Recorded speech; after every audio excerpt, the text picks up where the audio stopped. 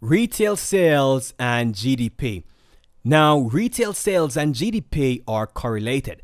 So if retail sales for a specific quarter is very good, we can expect a good GDP for that quarter. So, and remember, higher GDP means better economy. So as fundamental traders, we can use the retail sales to help us to get an idea of what to expect for the GDP. Now, retail sales are released each month. Every month we have retail sales data. However, the GDP is released every 3 months, okay? Every quarter we have the GDP data.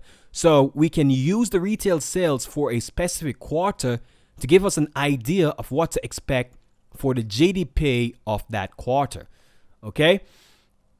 And the reason retail sales have such a strong correlation with GDP is because for most countries, retail sales make up about 60 to 70% of the GDP. Okay, so that is the reason why retail sales have a strong correlation to GDP. If we have very good retail sales for a specific quarter, we can expect a potentially good GDP for that quarter. Now, jobless claims and unemployment rate affect the retail sales.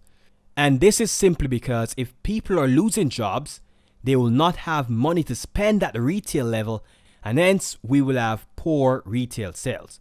Okay, if less people have jobs, then less people will have money to spend, and this will result in poor retail sales data, which will eventually lead to poor GDP.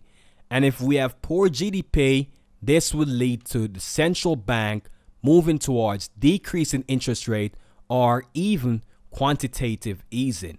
Okay, so high unemployment will lead to poor retail sales, which will eventually lead to poor GDP, which will eventually lead to the central bank decreasing interest rate. And remember, whenever a central bank decreases interest rates, this will cause the currency of that central bank to decrease in value. Okay? Now, housing data and durable goods are correlated.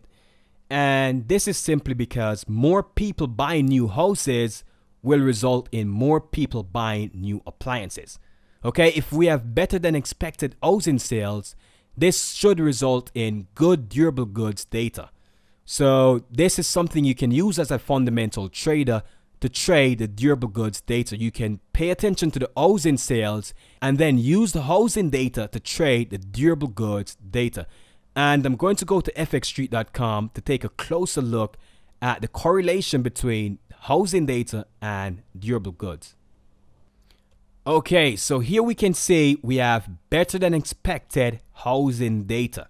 Existing home sales are better than expected. Here we have the previous month's data, what analysts are projecting, and the actual data. So this is the previous data.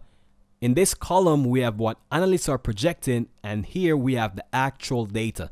So you can see that the actual data is better than what analysts were projecting, and it's better than the previous month. So this is very good data for existing home sales. And remember, housing data is released before the durable goods data. Hence, we can use the housing data to trade the durable goods data. Now, let's take a look at the durable goods data. Okay, so here we can see for durable goods, it's better than expected.